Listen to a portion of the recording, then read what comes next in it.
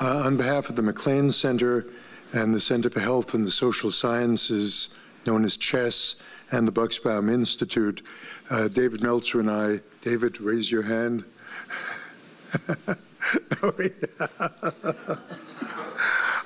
Are delighted to welcome you to today's lecture in our 1920 lecture series on the present and future of the doctor-patient relationship. Before I introduce our distinguished speaker today, I'd just like to call the group's attention to the 31st Annual MacLean Conference that will take place this Friday and Saturday at the Law School on 60th Street across the Midway. The conference, as many of you know, is free and open to the public and will include presentations by local and nationally renowned ethics leaders who will address topics including health policy, the doctor-patient relationship, healthcare disparities, medical decision-making, end-of-life care, pediatric ethics, and surgical ethics. When you leave the lecture today, you'll find a copy of the conference program on the table at the back of the room. It's now my great pleasure to introduce our speaker today, Dr. Doug White. Dr. White is Vice Chair and Professor of Critical Care Medicine at the University of Pittsburgh School of Medicine. He holds the University of Pittsburgh's Medical Center's Endowed Chair for Ethics in Critical Care Medicine. He also directs the university's program on ethics in decision-making in critical illness. After receiving his medical degree from the University of California in San Francisco, Doug stayed on to complete his residency there in internal medicine and later a fellowship in their outstanding pulmonary and critical care program at UCSF. During his time in San Francisco, Doug also completed a master's degree in epidemiology and biostatistics, as well as a fellowship in bioethics. Dr. White is an expert on end-of-life decision-making for patients with acute life-threatening illnesses. His great research has been continuously funded by the NIH since 2005 and has also received funding from many other foundations, including the Greenwall Foundation, the Gordon and Betty Moore Foundation, and the Beckwith Institute. Dr. White has published widely on the complex topics of surrogate decision-making in intensive care units. In conducting this work, Doug collaborates with a multidisciplinary group of investigators, including faculty with expertise in bioethics, law, philosophy, sociology, biostatistics, and health services research. His empirical research program has had two central aims. First, to identify factors that adversely affect surrogate decision-making for the critically ill patient, and second, to develop and test interventions to improve surrogate decision-making in the ICU. Dr. White is perhaps the leading scholar in the field that explores the ethical challenges that arise when clinicians have to work with surrogates for unrepresented patients. Dr. White's talk today is entitled The Doctor-Patient Relationship in the ICU When Patients Are Incapacitated. Please join me in giving a warm welcome to Dr. Doug White. Thank you, Mark. Appreciate that on? Yes. Everybody can hear me okay? Good. Okay. Well, it's really nice to see familiar and friendly faces in the audience. Mark, thank you for that lovely introduction, and thank you very much for having me. It's a real honor to be here. Mark forgot to mention that I'm a downstater, so thank you for letting a downstater up into Chicago to talk to you. I was born and raised in Springfield, Illinois. So as Mark said, well, actually, let me just, by way of disclosures, this is my grant funding. I don't have any commercial conflicts of interest beyond the research funding.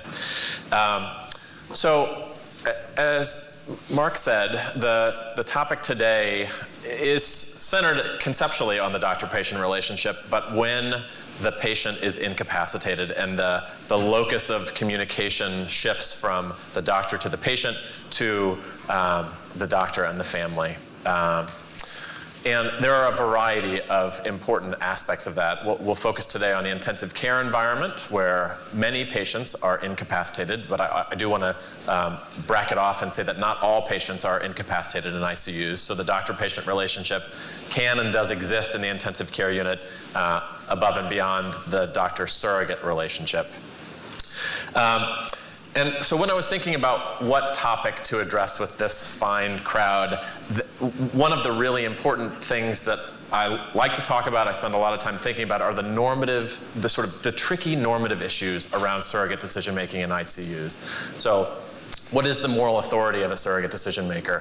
What is the ethical motivation, or what's ethically being achieved when we are asking surrogates to make substituted judgments? But as I looked at some of the really, I think, groundbreaking and important papers in the field, I realized that they're all by this guy, who's sitting right there. So we're not going to talk about the normative aspects today in great detail, I think because you have that already at your service in Dan. So instead, what I'd like to do is focus on, take an empirical turn that is normatively informed by the goals of surrogate decision-making in the conventional sense of advancing the patient's interest, manifesting respect for the patient as a person, et cetera. And what I'd like to do is to summarize empirically where things are going wrong with that process in intensive care units. And I'd also like to make the case that the way we've been thinking about how to improve outcomes is flawed. I'll mention more about that in a bit. And then finally, I'll present some clinical trial results that I think show a path forward for the field in terms of how we can strengthen the clinician, family, or surrogate relationship in ICUs and improve patient outcomes. All right, so for those of you who don't practice in intensive care units, why are we even thinking about and talking about incapacity in ICUs? Well, there are a variety of reasons. One is that a lot of Americans die in intensive care units. 15 years ago, the number was about 1 in 5 deaths occur in an ICU or shortly after the patient is discharged from an ICU. And more recently, Joan Tino and colleagues have redone these analyses and found that although the number of patients dying in hospitals is decreasing, the number of patients dying in ICUs is actually increasing. So if you're over 65, you have about a 1 in 3 chance of dying in an ICU.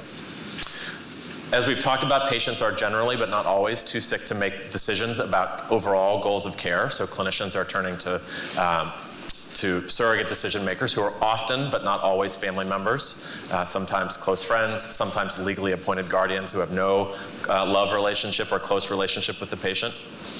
And over the last decade, a number of investigators have really looked into what is happening with communication processes in ICUs. And a series of studies have documented all kinds of breakdowns. So things like not having conversations with surrogates until it's time to withdraw life support, or the clinician judges that it's time. Or when conversations do happen, shortcomings or failures to disclose key prognostic information, to elicit patients' values and preferences, and even things as simple as conveying that the option of comfort-focused care is a permissible option. And so all of these problems that I would consider breakdowns in care processes contribute to 3 interrelated health problems or public health problems. First, ICU care is frequently misaligned with patients' values. Critically ill patients often receive more life-prolonging treatment than they would choose for themselves. This is both studies from 20, 25 years ago, and as well as more recent studies. Second, surrogate decision makers in ICUs find the experience both distressing in the moment, and then also are left often with long-term symptoms of depression, anxiety, and PTSD that they temporarily relate to the experience. And then finally, the care that is provided in ICUs is incredibly expensive. The most recent estimates about costs are from 2005, and it was just under 1% of the US GDP goes to critical care, not hospital-based care, but care in intensive care units. So we can certainly disagree about what is the right allocation of healthcare dollars to critical care, but I think we can all agree that care that is delivered that is not concordant with patients' values and preferences is not a good allocation of healthcare dollars. So hopefully you're sitting there right now saying, well, why are we even talking about what's happening in the ICU? The work that should be happening is to keep people out of ICUs who shouldn't be in ICUs. And I want to acknowledge from the outset that I entirely agree that that is one very important stream of research to improve end-of-life care and end-of-life outcomes. And there are a variety of studies here, an IOM report, a National Academy of Medicine report, and then a couple really valuable papers if you're interested in learning more about how people are now conceptualizing the advanced care planning process. So absolutely the case that we need better advanced care planning before patients cross the doors of the ICU. However, in reality, many patients would accept and would desire intensive treatment if a good outcome is possible. Right, so certainly there are classes of patients, very, very end-stage cancer, very, very advanced Alzheimer's. The vast majority of them probably would not wish to receive intensive treatment, but that accounts for actually a very small proportion of patients in ICUs. And this is a really nice study by Terry Freed, now nearly 20 years old, in which she elicited from seriously ill patients, those who had limited life expectancy from cancer, CHF, or COPD, their preferences for intensive treatment.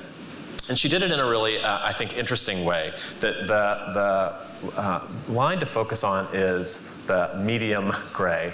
I think this is before the New England Journal was published in color. So basically, on the x-axis, you have the likelihood of an adverse outcome, and on the y-axis, you have the number of people that were enrolled. And she gave these seriously ill older adults treatment scenarios. And the one that's of interest here is the high burden scenario in which the likely outcome was death, and they varied the probability of death. And they defined high burden treatment as, I think, 2 or 3 weeks in an ICU, intubated on a ventilator and pressors, and then a month, I think, in a skilled nursing facility. And they asked patients, would you accept that treatment if you had a 0% chance of an adverse outcome, and the adverse outcome was death, a 10% chance, a 50% chance of death, an 80% chance of death, and a 100% chance of death. And what they found is that patients who have a 50-50 chance, a 60% chance of dying, a 70% chance of dying, more than half of them would opt for intensive treatment in order to try to get through the acute critical illness. And what this study and others drive home for me is that there's absolutely a role for helping people avoid ICU admission if it's not something they would want, but there will also almost certainly continue to be a large cohort of patients who clinicians will have to help their surrogates transition from goals of care focused on cure or survival to goals of care focused on comfort. So, what has been done to date? And what I'd like to do is take you through 2 or 3 studies that illustrate one conceptual approach to how investigators have been trying to improve surrogate decision-making and clinician surrogate conversations in ICUs, and then step back and talk a little bit about decision science and decision psychology as it relates to the surrogate's experience in ICUs. And so I think a really valuable place to start is the support trial. Who here has heard of the support trial? Okay, good. The number is dwindling over the years. It's now 25 years old. This was front and center in my life when I was training, and I think has really, for many of the researchers in the field, it has been a seminal contribution and has really changed how people think about what needs to happen. So this was a 5,000-person cluster randomized trial that is by far the biggest RCT of anything related to end-of-life care, and at the time it was 5x bigger than anything that had happened. And it was an incredibly well-done study by top health services researchers. And essentially, they enrolled patients who, many of whom were in ICU, some were seriously ill and in the hospital, but all had life-limiting illnesses. And they randomized them to either usual care or what was called the support intervention. And the gist of the intervention is that physicians in the intervention group received from the support nurse estimates of the likelihood of 6-month survival, estimates of the likely outcomes of CPR, and then estimates of the likelihood of functional disability at 2 months, all from validated predictive models that the support investigators developed. And then the second part of the intervention was that this support nurse engaged with patients if they had capacity and surrogates if the patients lacked capacity to elicit the patient's values and preferences around life support, and then shared this information with the physicians. So this intervention was very much about saying, let's make sure that the doctors have good prognostic information, or at least the best information we have. Let's make sure that we get from families or patients what we know about their values and preferences, and make sure that information gets to doctors. So conceptually, that was what they were trying to do. And essentially what they found is that the intervention didn't impact any of the pre-specified outcomes of interest. And it was kind of a funky set of outcome measures that they looked at, but essentially no change in the time to changes in goals of care in these patients, no change in the proportion of care that was consistent with their code status, no change in the proportion of patients dying in an undesirable state or in pain, and then no change in healthcare utilization. So this was, the way I think of it, is the most important negative trial in the field of end-of-life care and surrogate decision-making in the last 25 years. And this intervention, this is where let's step back and talk just a little bit about theories of decision-making. This intervention was grounded in what's called expected utility theory, but I think a simpler way for us to think about it is it's essentially the rational actor model. They assumed that giving people accurate information about the likely outcomes of treatment and giving good information about patients' perceived value of those outcomes will reliably lead to good decisions, which is to say that the individuals making decisions will be logical, rational, and utility maximizing. That was the underlying premise of the intervention.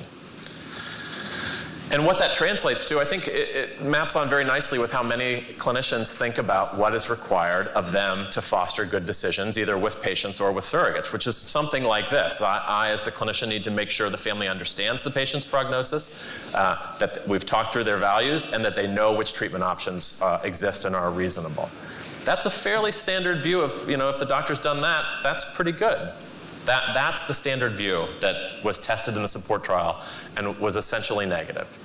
You might say, well, listen, they gave the prognostic information to the doctors, but it turned out that many of the doctors didn't share that prognostic information with families. So maybe this model, the standard view of what's required for good surrogate decision-making, maybe it's not that the model's wrong. It was just a ham-handed application of it.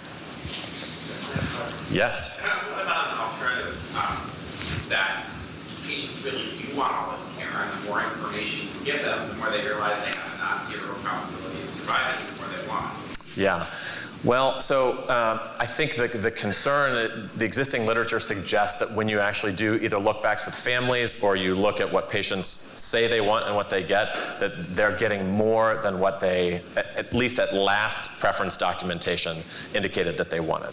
It's a sticky problem that you're referring to, is that at the time that care is delivered in incapacitated patients, there's no way to wake them up and ascertain, now that you are really literally experiencing this thing, have your preferences changed? At least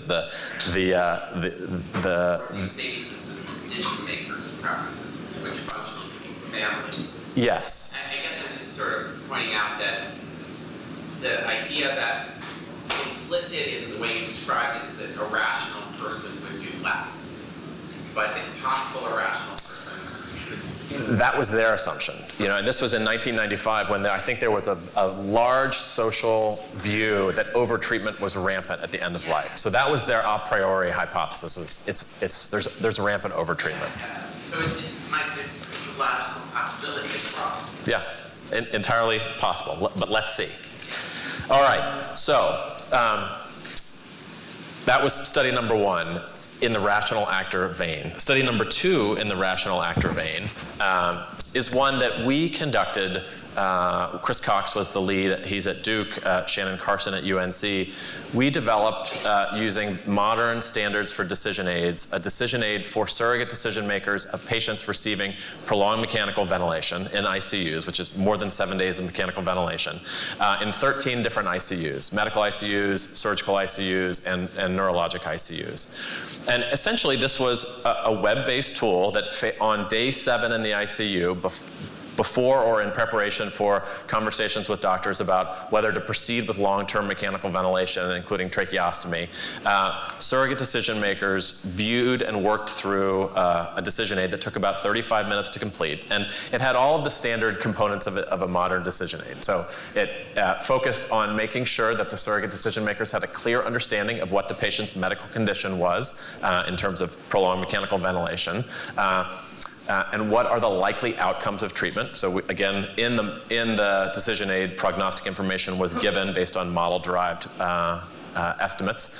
And then there was a section that laid out different possible treatment pathways, full intensive treatment, comfort-focused treatment, and a time-limited trial of intensive treatment, and allowed surrogate decision makers first to understand what the options are, and then work through what's called the values clarification exercise to help them think through what might be the patient's values as it relates to these 3 treatment options. And then finally, the last part of the decision aid was a variety of tips about how to communicate with the clinicians about this information.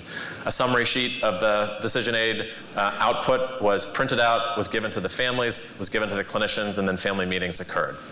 So this intervention overcame the concern that, the families just aren't getting prognostic information and they're not being given the opportunity to really internally deliberate about the patient's values and preferences.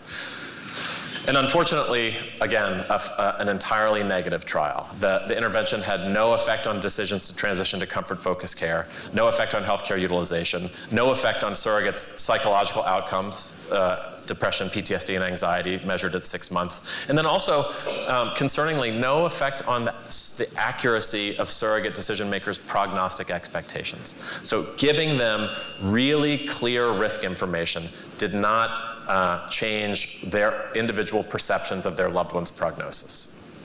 And I think what was really nice about this study is that we had a number of secondary and process outcomes, and one of the things that we looked at that was, I think, quite telling is that surrogate decision makers, even after looking at the decision aid, were very optimistic compared to 1-year survival models about the patient's likely survival to a year. The median estimate of these surrogates was that 90% chance of survival to a year, when the model on average was a 56% chance of survival.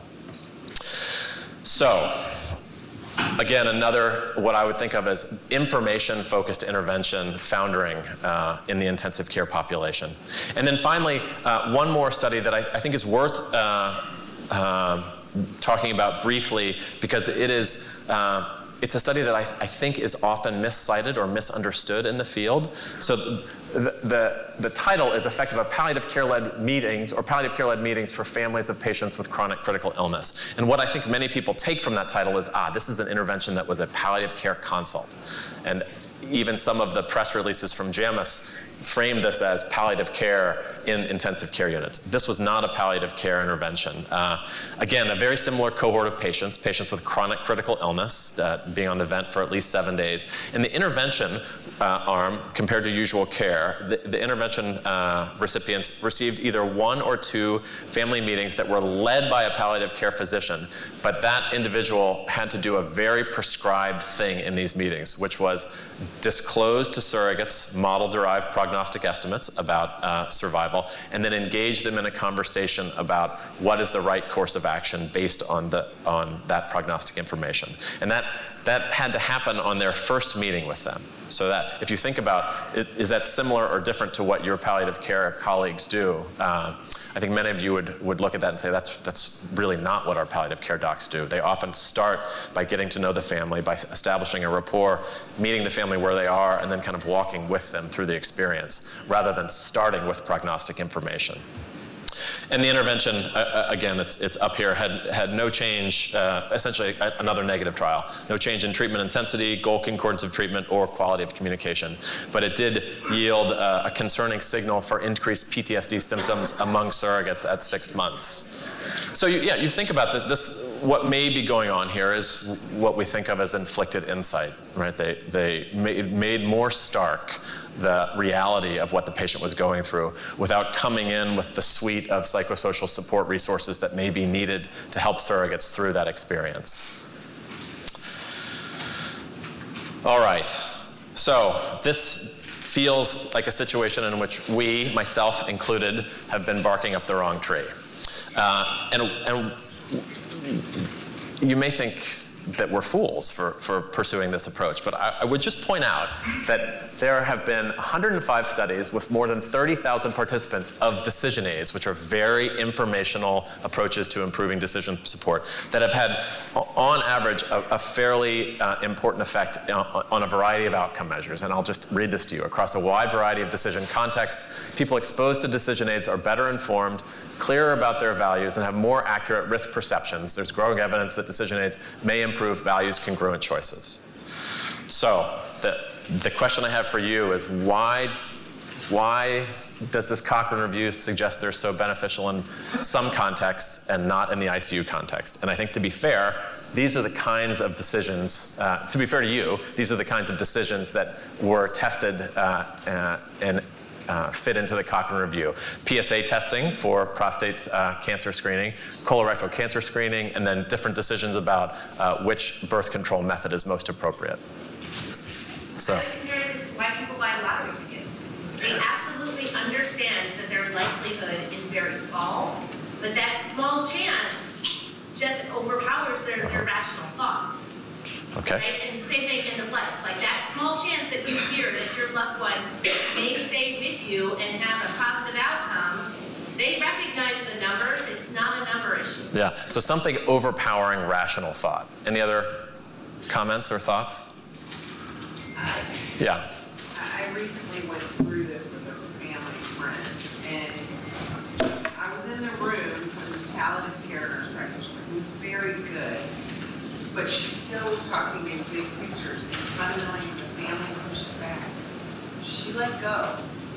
And I was the one that said, I know you'd like to be at your granddaughter's graduation in 3 years, but we need to think about what you want to do in the next 30 days. Mm-hmm. Mm-hmm. And the nurse practitioner looked at me like, who are you and what do you know? I'm a pediatric ICU doctor.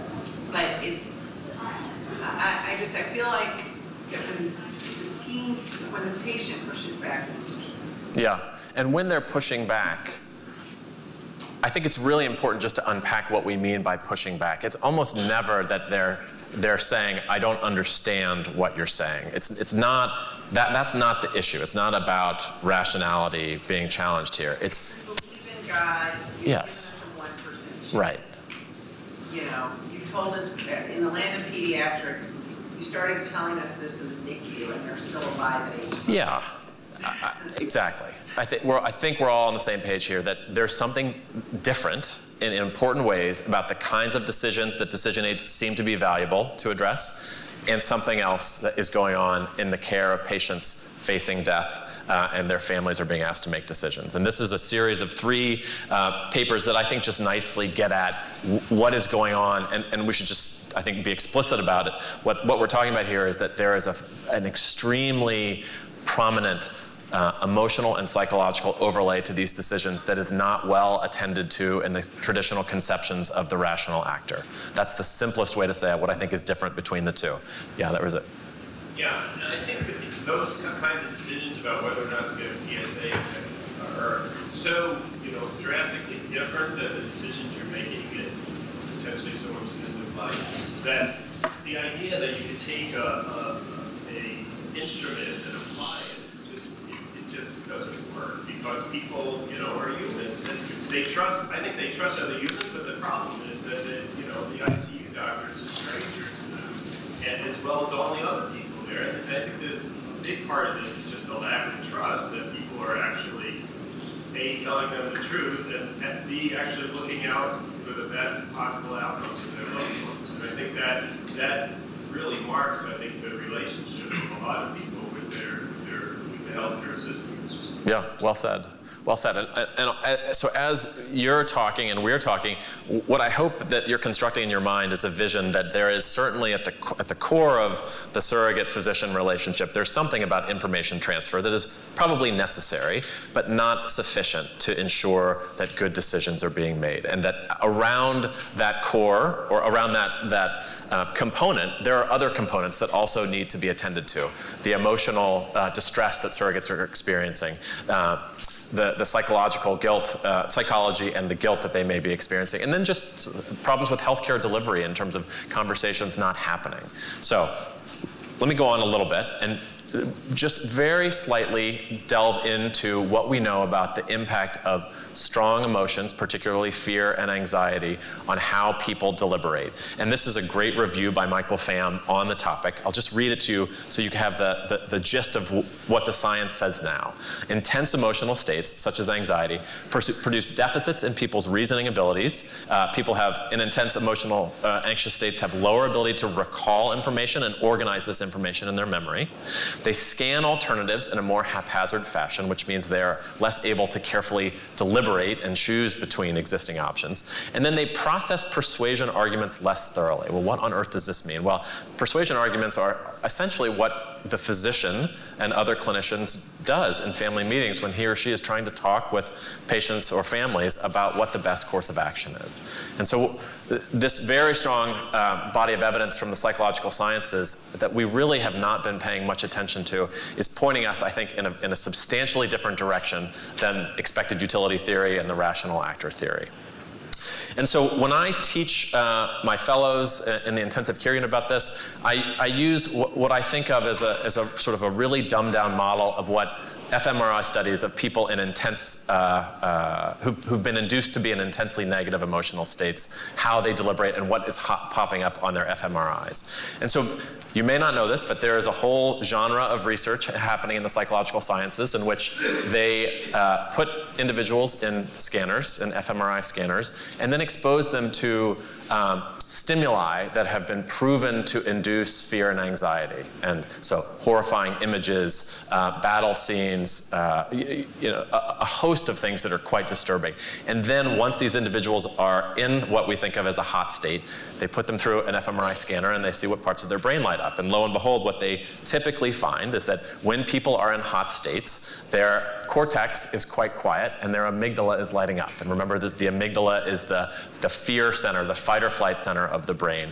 And then when they look at how people are actually making decisions and what attributes of their decision-making processes they observe, well, essentially what they see is that people are in these hot states are really not able to deliberate well. They tend to make black or white decisions and are insensitive to trade-offs between options. And when they study these same people in a cool state, put them back in the scanner, play nice, happy music, whatever is their stimulus to get them to a cool state, and rerun them in the fMRI scanner, what they see is that the cortex is lighted up, the amygdala is quiet, and the way they make decisions is quite different. It's much more along the lines of how we might think someone would behave as a rational actor. So they are able to be deliberative and appreciate trade-offs between options. They're able to weigh things in terms of risks and benefits. And so this is, I think, a really scaled-down way to think about it, but what I think a good physician does with surrogates in ICUs is either implicitly or explicitly is working to move them from a hot state to a cool state. And I would just say that when we think about, okay, information exchange is a key component of things, I would argue that everything that you just raised as sort of what makes surrogate decision-making hard can also be thought of through the lens of surrogate decision makers being in hot states in ICUs and needing help to move them from an intense fear or anxiety state to something cooler. So there have been a few recent studies looking at this, and I want to take a bit of time and walk you through several of them. The first is a study by Randy Curtis in which he developed an intervention that he called the communication facilitator intervention that essentially involved adding to the experience of the surrogate decision makers, a family support and mediation theory-trained nurse or social worker who every day was touching base with the family and delivering tailored emotional support based on their coping styles. They filled out a coping styles inventory at the beginning. And then this individual also facilitated with communication with the team, and not only ensured that good communication was happening, but also intervened to identify and address conflicts before they really went from nascent to intractable conflicts. And essentially, this intervention, they assessed 3 different types of outcomes. First, in terms of the surrogate's psychological distress, what they found is that the intervention substantially reduced surrogate's depression symptoms at 6 months here. It did not affect anxiety at 3 or 6 months, and there was a trend towards decreases in their PTSD symptoms at 6 months. So something about this more psychologically attuned intervention did actually have a signal in terms of their psychological outcomes. When they looked at healthcare utilization, they also found a significant effect that was largely restricted to length of stay among decedents. So that they looked at how long a patient was in an ICU before they died. They found a substantial reduction in length of stay among these individuals that was mediated by faster decisions to withdraw life support. They also found that decedents in the intervention arm compared to the control arm had substantially lower healthcare costs. So I think I would view this as at least the beginnings of proof of principle that intervening in ways that are not explicitly tied to information transfer may be a promising path forward for improving the surrogate experience in ICUs. Just to sort of comment, it's interesting to me. So one story is that the sort of the presence of the psychologist relieves the anxiety, right, in some sense. The other possibility is that this person is effective in getting the family to make the decision to withdraw, and because they make the decision to withdraw, they're spared all this traumatic stuff that's going to happen afterwards. Yeah. So it would also be super interesting to look at the people who kind of didn't change their decisions and understand whether it's alleviating negative outcomes, even to the people who decide to go all the way. Right. So that, yes, we'd have to restrict we'd somehow have to figure out what is your decision now, and then determine whether you change your decision over time. If nothing else, like people went, full code all the way. Yeah. Yes. Is it better for them? Yeah. It might not be. Yeah. Yeah. I mean, so one thing I will say is remember that this intervention did not change mortality rates. So the delta was whatever number of days sooner the decision happened. So you'd have to say that the active ingredient, according to this theory, is that there were just 4 or 5 fewer days that they were on a ventilator and the family was exposed to that trauma repeatedly. But potentially. Dan and then Mark. So I think the thought here is that these forms of interventions help the family make a decision in a cool hour rather than hot. And in that sense, it's a decision that's really theirs to make. And that's how they can be a little bit more at peace with what's happening. But it could also, of course, be that what they're looking for is an authority to tell them what to do. And that the intervention functions that way as a kind of, this is the right way to do these things, which may have psychological benefits, but which wouldn't count as facilitating their decision. Right. Yeah. Yes. Well, I think if the interventionists followed the protocol, these were each of the interventions, this one in particular, but the other one I'll show you that we conducted were non-directive interventions. So from a substantive standpoint, the interventionists were trained to be non-directive, to not make any normative statements about what should be happening.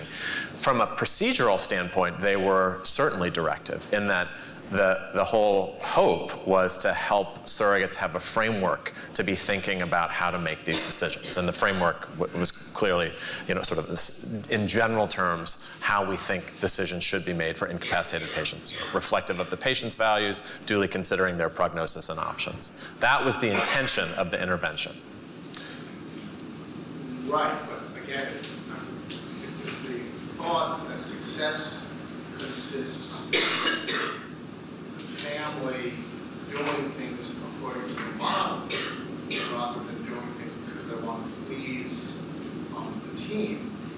It's hard to know right how you will be able to. Yeah, I guess I don't know why the addition of an interventionist would change anything about families across arms, anything about their interest in pleasing one team versus another. I'm not seeing that as a sort of a plausible mechanism. Mark.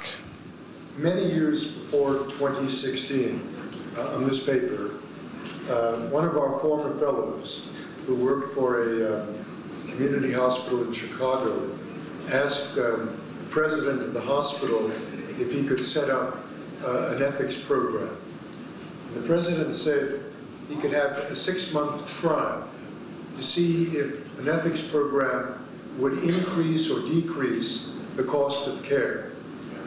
Dr. Meltzer and I wrote a paper with our former fellow as the lead author, in which we showed essentially what you're showing in this 2016 paper, that in fact, ethics consultations substantially decrease patients' lengths of stay and cost in the hospital, and generated for the hospital what the president regarded as an adequate increased return to enable an ethics program to be established permanently. Yes. Yeah. So this, I don't know, David, our paper went back to 2000? Yeah, it might be even older than that. Maybe even older than that. Yeah, and so absolutely, and a slide that I pulled just to make sure that we didn't go over was Larry Schneiderman's JAMA piece, a randomized trial of early ethics consultation in ICUs, which only showed the only outcomes they assessed were healthcare utilization. So I think only a partial picture of what's important to all of us. But they similarly showed a decrease in length of stay and hospitalization costs with ethics consultation. So what's important here is to ask yourself, so what's the ethics consultant doing? Right? Is the active ingredient of an ethics consultation that you guys are that much better about giving crisp, clear prognostic information? Or is there something more going on? I would argue that there's something, if ethics consultation is done in a facilitative way that is longitudinal, that there's something more going on attending to the emotional and psychological experiences of the surrogate decision maker, rather than just pushing towards a sort of a standard informed consent model. Oh, no, without question. And better interactions with the family and the immediate surrogates for the patient, yes. Yeah. All of this. David, you're either suppressing a thought or... I'm suppressing lots of thoughts. I mean, a couple of things. I mean, one thing I was thinking of is, what's the role of the ICU doctor in this? And are there differences among ICU doctors in their ability to sort of calm a situation? And then the other thing that I was thinking is, what's the role of the other members of the patient's care team? So, in our work, we have the same doctor caring for patients in and out of the hospital, and when the patient's hospitalized, they may not be their ICU attending, because we have closed ICU, but they are physically there and much more available. And one of the interests, and we're finding big decreases in expenditures and hospitalization rates, and Alex and I are looking at end-of-life care around this. But one of the things that's a really interesting hidden result in that study is that one of the patient-reported outcomes that really, more than any others, was patients telling us that they feel, what is the term, like calm more of the time. And I think there's this idea that having this doctor who knows you takes away the anxiety and maybe that feeling of hotness that you're describing, which makes it easier for everyone. And the other thing we do is we engage a lot with the family, even in advance of these end-of-life things. So that may make that easier for them too. Yeah. So David, thank you for that. That's a nice segue to one thing I would like to do. I'm going to skip this and talk about, just about one more study, and then we'll have some time to chat. And before that, so each of these interventions that I just talked about essentially relied on the external interventionist model, which is to say, we bring in someone else to do the work that we think the clinical team is not doing well, whether it be an ethics consultant or a palliative care consultant or a nurse trained in mediation theory. And that's certainly one approach, and maybe that's the best we can do, but there are certain risks of that. And David introduced me 5 or 6 years ago to the term coordination costs. And one of the problems with these models is that they're quite complex, and you're trying to add one more person to an already complex ICU team. Problems come up with handoffs or role responsibilities. But really, for me, the concern as a clinician in an intensive care unit is I'm not sure that in the long term, it will improve outcomes if clinicians in ICUs are outsourcing these conversations to other people. I absolutely think there are circumstances in which the conversations are so complex or the issues are so complex that consultants are needed. But I also think it's worth at least trying to see if we can have interventions that focus on the capacity of the clinicians in ICUs and see if we can improve outcomes that way. So with that, this is a study that does just that, and I wanted to spend the last 10 or 15 minutes talking to you about this study that was published just this last year. A randomized trial of a family support intervention in intensive care units. This was all conducted in the UPMC health system in 5 different ICUs and was funded, interestingly, by UPMC. They came to me and said, we feel like there are problems in our ICUs. We don't know what a good fix is, but we are really willing to invest in trying to find solutions. So this is, I think, a nice example of a partnership between a health system and the academic side of the medical school. So the research questions that we sought to answer should look pretty familiar. Compared to usual care, does a protocolized family support intervention that is delivered by the existing interprofessional team, so the doctors and nurses in the ICU, decrease surrogates' long-term psychological distress, improve the quality of decision-making in clinician-family communication, and decrease the duration of intensive treatment among patients who ultimately don't survive? So this suite of outcome measures, I think, is an important way of getting at surrogate decision makers' outcomes, patient-level outcomes, and then healthcare utilization outcomes, each of which I think needs to be looked at if you're trying to fully appraise an intervention. We conducted what's called a stepped wedge randomized controlled trial among 1,400 patients in these 5 ICUs, and I'll show you the sites in a second. But for those of you who don't know what a stepped wedge trial is, it's an approach in which, rather than randomizing individual patients, you randomize units. In our case, it was ICUs to transition from a usual care phase to an intervention phase. And so this is ICU number 1. They start in the usual care phase, and by the randomization order, they step across to the intervention phase, and the intervention is called the partner intervention. And so by the end of the study, every ICU in a stepped fashion has moved from usual care to intervention. And this research method or clinical trial design is often helpful when an institution, for example, or when individual ICUs say we're unwilling to be in usual care for 4 years. And that was actually the case for this trial. No ICU was willing to essentially not do anything to improve end-of-life care in their ICUs. So rather than doing an intervention where we randomized individual ICUs to stay as usual care or intervention for the whole trial period, this approach allowed every ICU to get the intervention by the end. The patients that we included lacked decision-making capacity and had at least, they were either on a ventilator for 96 hours, or the physician in charge predicted that they had at least a 40% risk of death or a 40% risk of severe long-term functional impairment. So these were just screening criteria to try to get at the sicker cohort in the ICU. These were the different ICUs in which we conducted the trial, and you'll see that there was a neuro ICU, med-surg ICUs, a surgical transplant ICU, and a medical ICU. And the intervention, and I apologize for the tortured acronym, is called the Partner Intervention, pairing re-engineered ICU teams with nurse-driven emotional support and relationship building.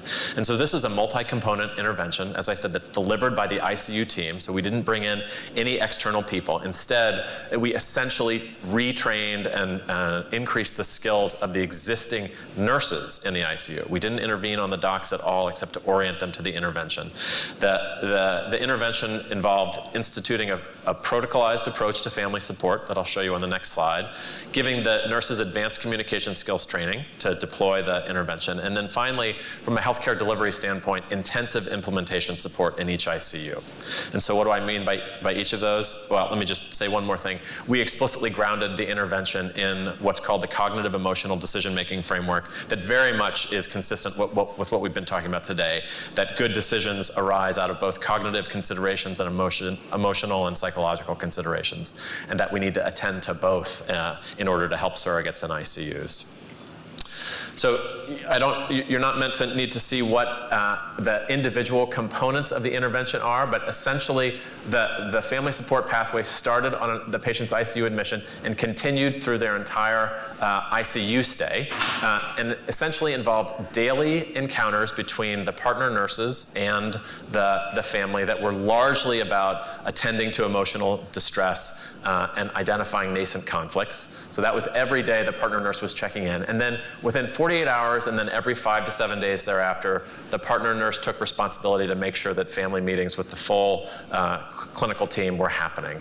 And before each of those meetings, so before the formal family meetings, the partner nurse sat down with the family and essentially went through what's called a question prompt list, a structured way to help them think through what are their main questions and concerns for the doctors. And this is just a screenshot of it, but it's organized according to the kinds of questions that family members often have about, what's wrong with my loved one, what happens to most people as sick as my loved one, what are the different treatment options, how can I tell if my loved one's getting better. There's space where they could write in their own questions. And then the other thing, at the end of this, the partner nurse talked with the family about the questions the doctors might be asking them. And the kind of questions largely had to do with beginning the values elicitation process. The doctors are likely to ask you, has your loved one ever talked about what's important to them, what kind of treatments they would want if they were too sick to speak for themselves.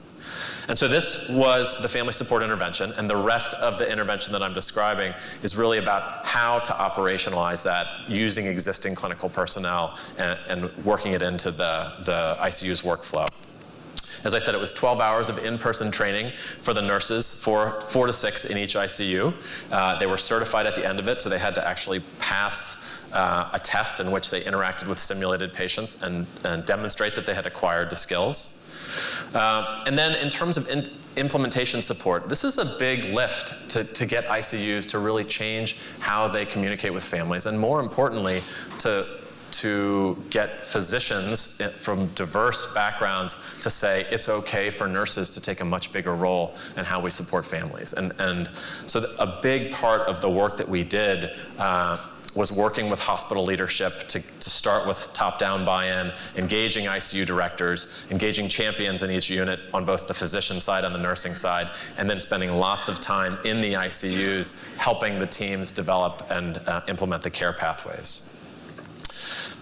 The main outcome measures we've talked about, surrogate psychological distress, 2 validated measures of the quality of communication around end-of-life care, and then what's called the modified perceived patient-centeredness of care scale, which measures the degree to which care processes were reflective of the patient's values and preferences. And then finally, healthcare utilization outcomes.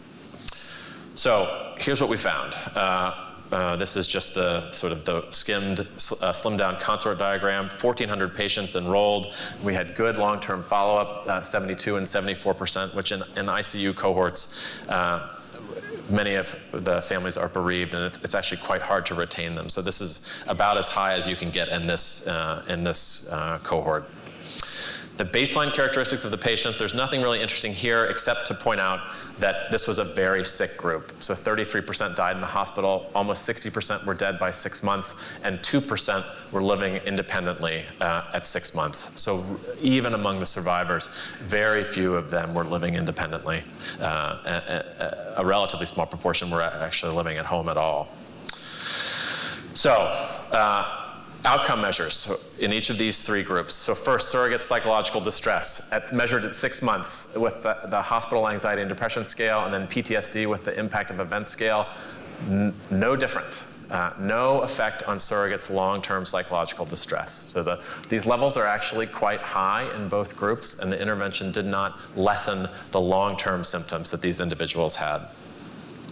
However, every other outcome measure was positive in favor of the intervention.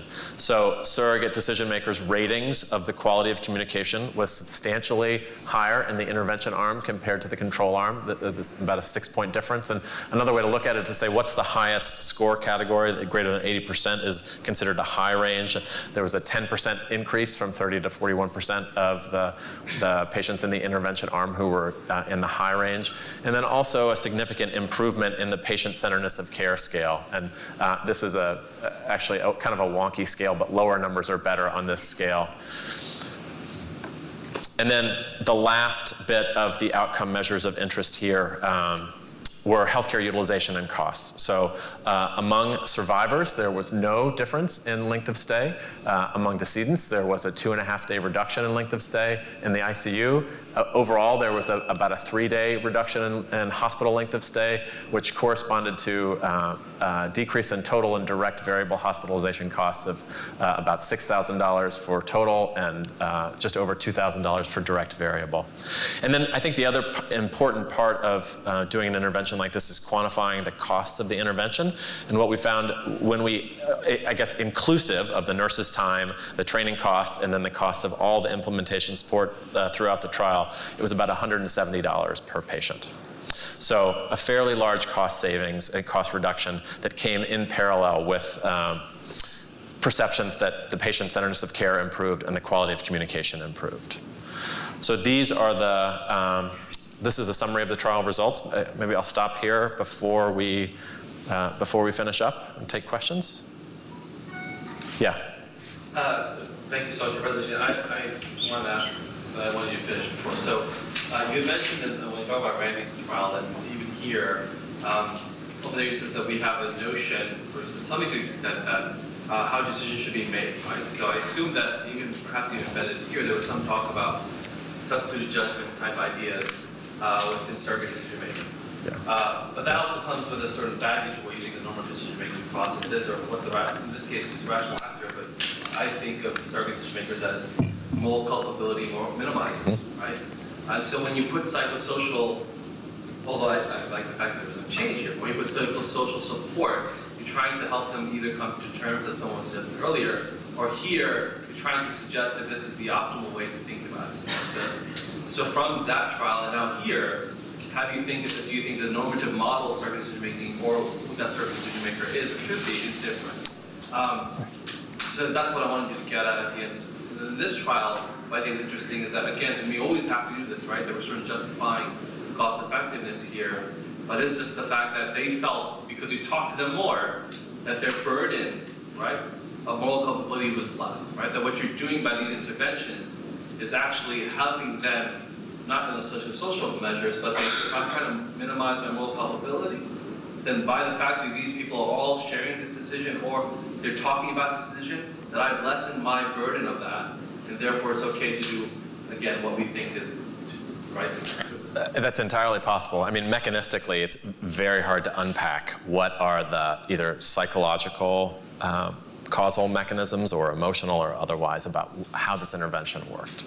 You know, so I think your question about does this change my view, or does it really inform the normative model? I don't think it really informs the normative model at all. You know, we didn't, remember this is a very slimmed down intervention to see, can we focus on the interprofessional team trying to emotionally support families. We didn't train the nurses to go in depth in terms of talking about principles of surrogate decision making. Instead, we trained them to speak in very general terms about the goals, which largely the way we asked them to talk about it was to make decisions that are respectful of the patient as a person.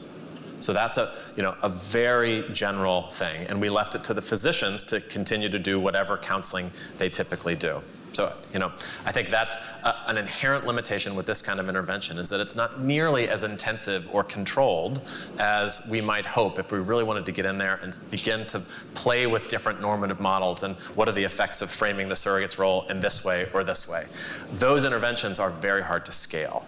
That's the issue, and that's why we wanted to try something that leveraged in a relatively scalable way the interprofessional team. Fascinating, and I'm just trying to make sure I really understand it. about how it relates to the team.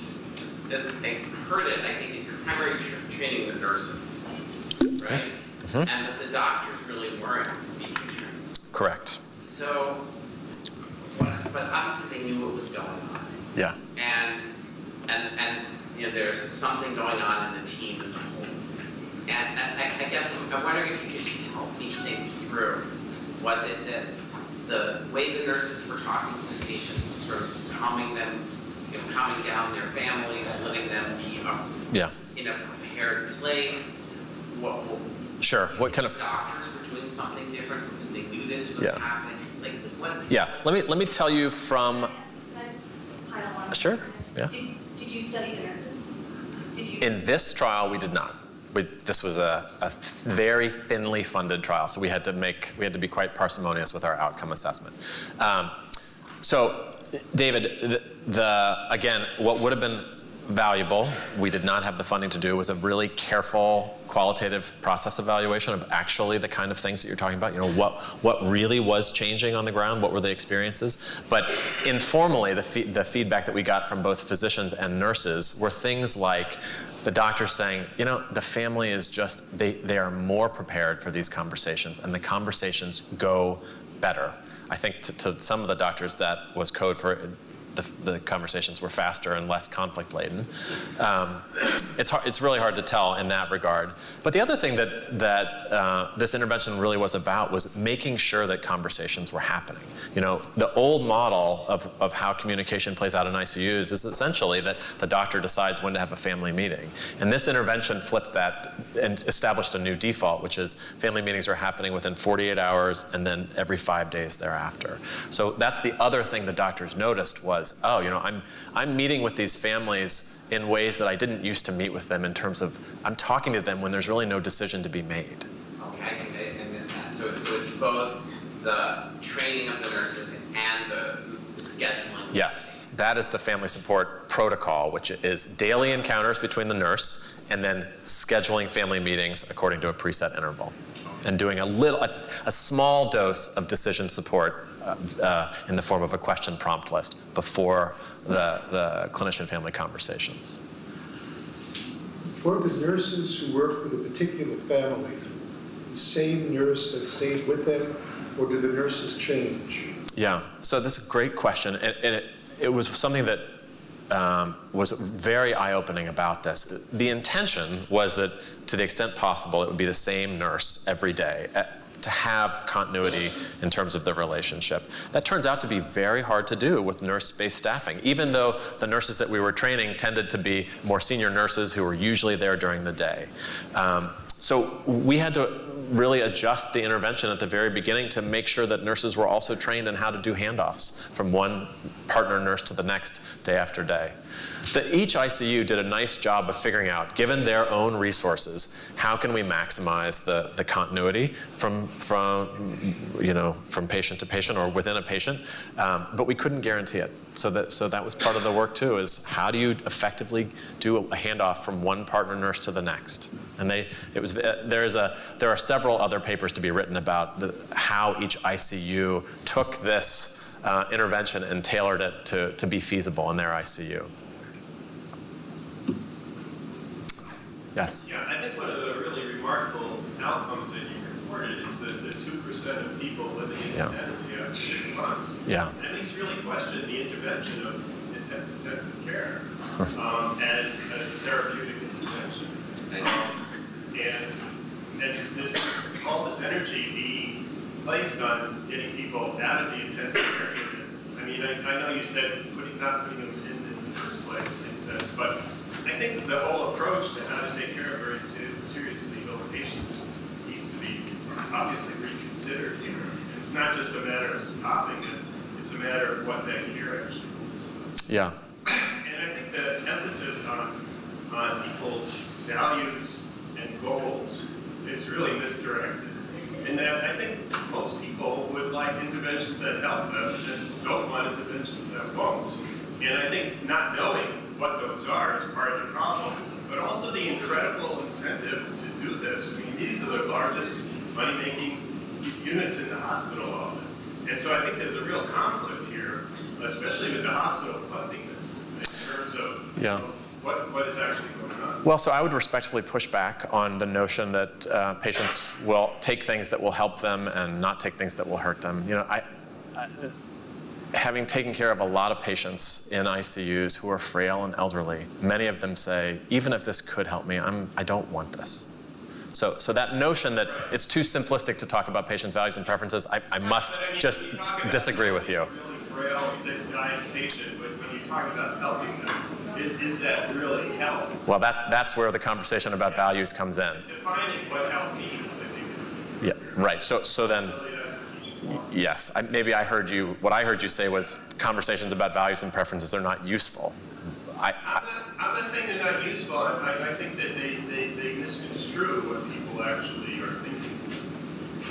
Because I think that it's not a matter that people have such drastically different values. I mean, some people want their heart just to be, beating, and that's good.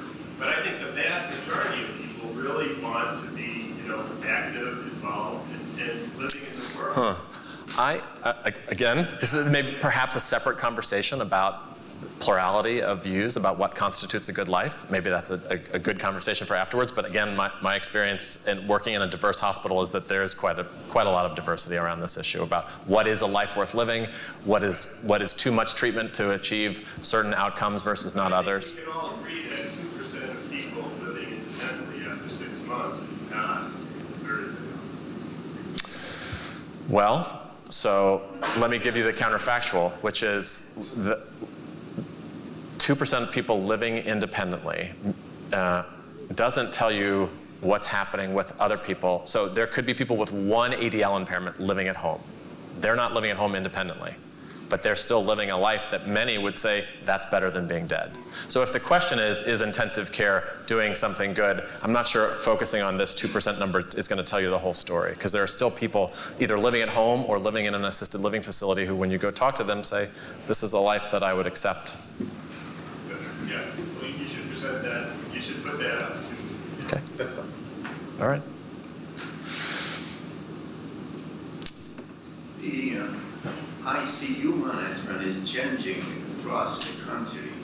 There are two kinds of patient in ICU. One is that following operations, patients are there, and there are times that from injury they come there. So some places they have ICU management, and there may be surgeons are hardly involved in it. Their patient come, and there are others that maybe surgeons are involved in the ICU and take care of their patient.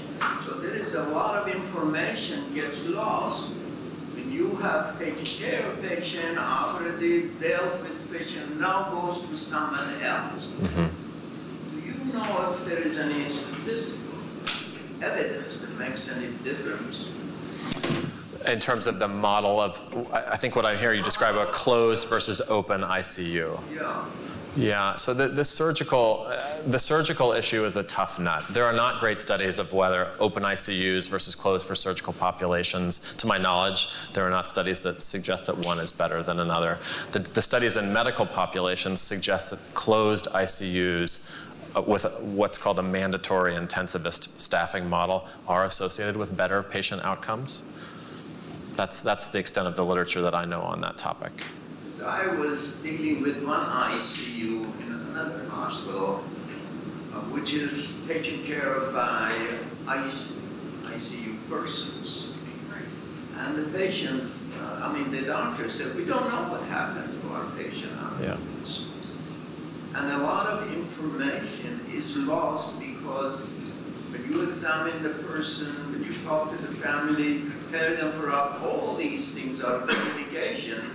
They can be lost after it goes to the ICU at the time that it's a serious management. Yeah, no, absolutely. And I think that the counterbalancing question is, does that same surgeon who did the procedure and is technically incredibly proficient with surgery, is he or she as proficient with intensive care medicine? And if not, then there's an empirical question about what's the right balance between those two specialties in improving outcomes. Yeah. Right. Thanks so much for this presentation. Do you have a sense informally from this study or from maybe some of your previous work where you taped conversations, whether physicians actually do encourage encourage surrogates to do substitute judgment? I mean, if I'm an ICU physician now, just informally, it doesn't seem like anybody actually does it in practice. Physicians encouraging surrogates to do substitute judgment. So what's your sense of what's happening? So we did do one analysis on this topic. So Thomas Cunningham, who's a philosopher, when he was a postdoc, worked in my lab, and we had a cohort of I think about 85 audio recorded conversations in which the focus of the analysis was what normative guidance, if any, is the physician giving to surrogates during the process of deliberating. And so that was the question. We both looked to see, was there any normative guidance? And then if so, what type and how often it actually adhered to the sort of standard hierarchy of stated preferences, substituted judgment, and best interest. And I don't have the exact numbers in front of me, but in I think more than half of cases there was no normative guidance about how to function as a surrogate. And then in the other half, it was very thin. You know, and the kind of questions that may actually be enough were things like the doctor saying, you know, what do you think your mom would want if she could magically sit up and see herself here? So that was the gist of it. And then sometimes, very rarely, did we see physicians appealing to other kinds of considerations that are not necessarily sort of tightly linked to that the standard issues. For example, family regarding considerations. You know, some physicians said things like, you know, you guys should make the decisions that you think are the right one for your mom, without clarifying that the hope is that when you're making that evaluation, you're considering the patient's preferences, not just your own. So in essence, what we have found is that the actual normative guidance given to surrogates is quite thin in terms of how they should function in the role of surrogate decision maker. Informally, do you think your intervention changed the normative guidance that was given by physicians at all? Or? By physicians? I don't know. We did not audio record the conversations, so I would only be speculating. We know that in the pre-counseling period, that before each family meeting, the nurses were taught to make that general statement that, you know, your job as a surrogate is to make decisions that are respectful of the patient as a person. Yeah. Doug, thank you so much. Can we please join in?